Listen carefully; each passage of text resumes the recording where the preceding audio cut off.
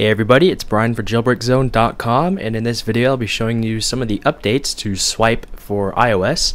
Of course, it's available for jailbroken iDevices.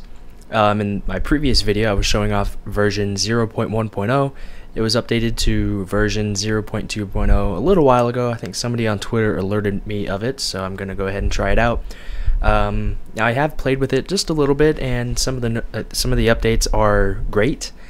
For one, you actually get the line on your keyboard so you know where you're going, so that's very nice. And also the word accuracy is a lot better as well. So I think in my previous video I tried to type "this is a test" with the Swype keyboard on the iPhone 4 or something like that.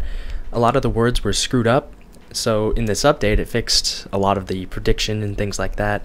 So I'm going to try and type something similar. So this, it still says "thus," and for whatever reason it doesn't add a space after the word. Let's just go ahead and start over. This, you know what's interesting is that I don't even go over the U, yet it still says, okay, now it says it. So this is, okay, I'm just gonna start over one more time. This is a test. You know what? Maybe I'm wrong about the accuracy. It seemed better at first, but maybe it's not.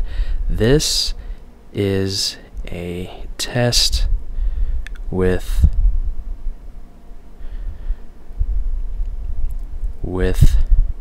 Swype on the iPhone 4.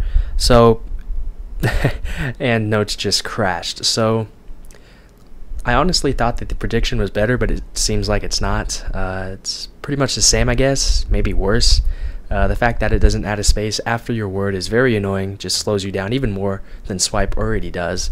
So for me, I would still rather just stick with the regular keyboard. It's much faster in my opinion, but it is nice that the developer is making progress to Swype for iOS, so it's only a matter of time until he can actually get it to where it's actually usable by the masses. So that was just a quick look at a couple of the changes to Swype in version 0.2.0 from Cydia. Once again, I'll put the repo URL down below in the description if you'd like to try this out for yourself. But that's pretty much it for the video. So thanks a lot for watching, and I'll see you all soon.